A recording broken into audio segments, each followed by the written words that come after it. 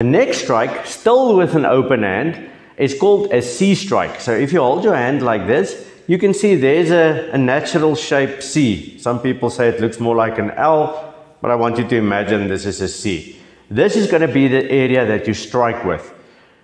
The target will be the throat. So we're going to strike the throat with the C. So you can quickly feel it on yourself. If you strike your own trachea with your hand, that's quite painful. Now imagine if you employ the principles that you've just learned. Bringing the strike all the way through your knee, all the way through your hip, all the way through your shoulder, and you pull with the opposite hand and you strike that throat. How much pain will you be able to inflict? I think quite a lot. Now this strike has a little secret to it as well. You're not going to fight like a chameleon, so you're not going to try and hit somebody like this. This is a surprise strike.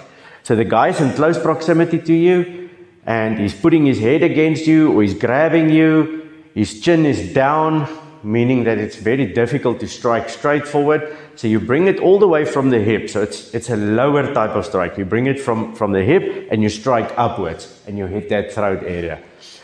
Again, the idea is to strike as hard as you can, to penetrate, to go right through. So that should be the picture in your mind so that you inflict maximum injury.